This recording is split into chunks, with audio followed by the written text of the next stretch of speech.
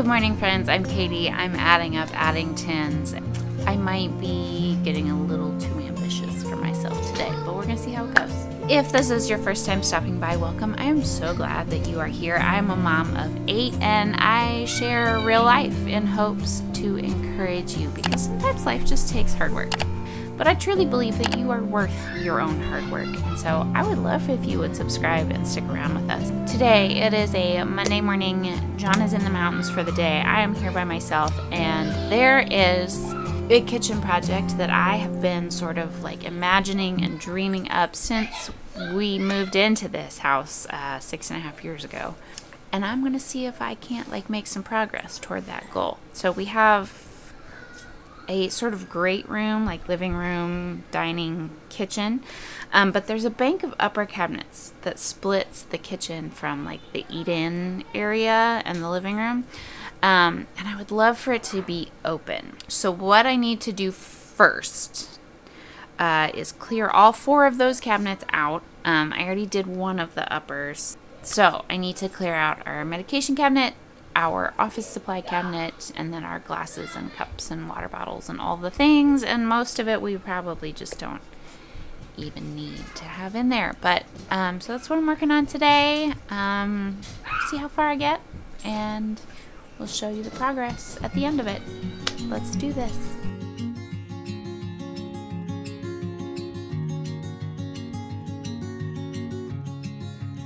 Alright, so I'm starting with our medicine cabinet. I did this recently, so it wasn't too bad. There were some extra things in there though, so I went ahead and went through those, threw away anything that we didn't need. And you might notice that I'm also teaching a 4th grade geometry class at the same time. So yes, my kids are all home with me throughout this process, and we just juggle as we need to.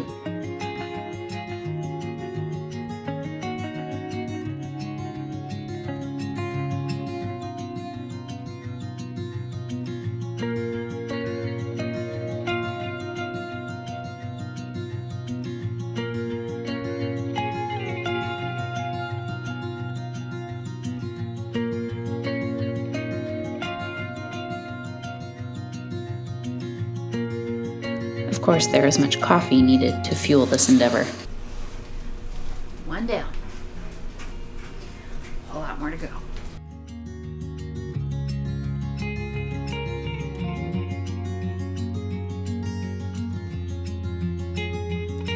This cabinet had a whole lot of randomness in it, mostly office supplies.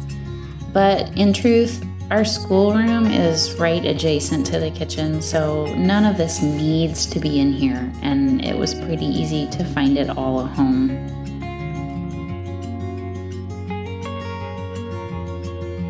At this point, my kids all started to realize, hey, Mom's up to something. So they started hovering around to see what was going on. Alright, so my cabinet is empty.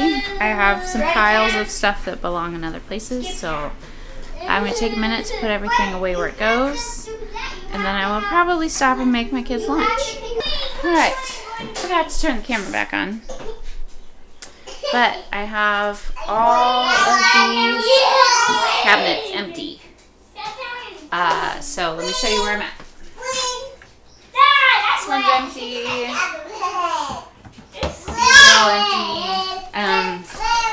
So I'm going to start looking at the structure of these and see how possible it might be for me to just pull them down.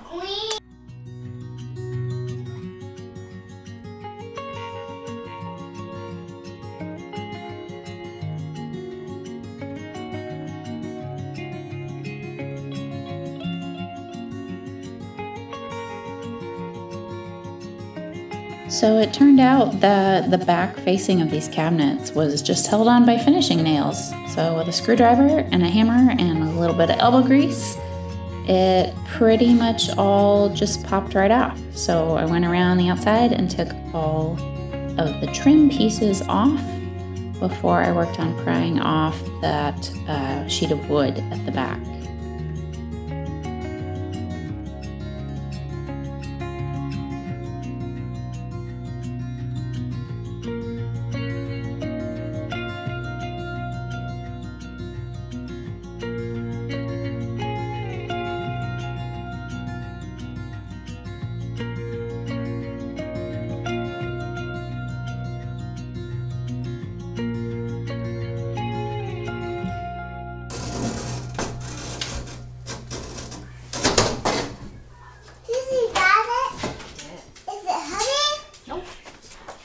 so far so good.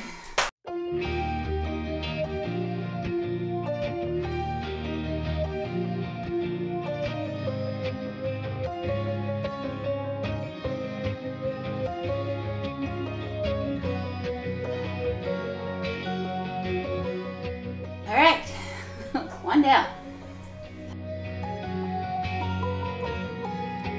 Taking all of these down mostly just involved figuring out how they were all connected to each other and the ceiling. So once I undid all of the right screws, they came down pretty easily and all still intact. No, I was getting serious when I had to take my sweater off because it was cold outside, but I was breaking a sweat pulling cabinets down. Whew, getting closer. By this point, guys, I was getting so excited. I could start to see through this gap over the counter, and I could just tell how open it was going to feel. I was getting pretty pumped up about it.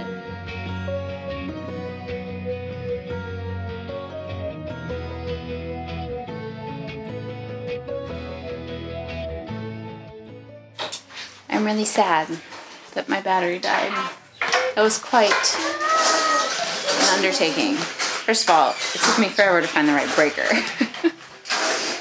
And then there were just like more pieces and more pieces and more pieces of that vent hood to take apart. See what's up here in the soffit and see if I can figure it out.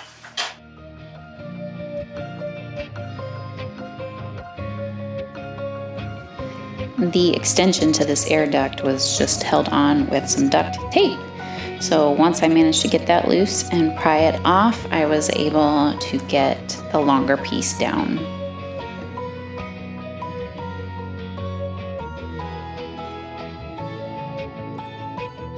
I'm going to call it for the day here. I did get everything down, so stay tuned for to be continued.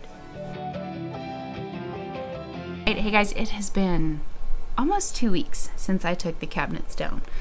John got home from the mountains that day and walked in and just stopped and said, "Whoa, you were serious." So he was definitely surprised, but in a good way. He loved it. And now that we have lived with it for about 2 weeks, we keep just asking ourselves, why didn't we do this when we moved in?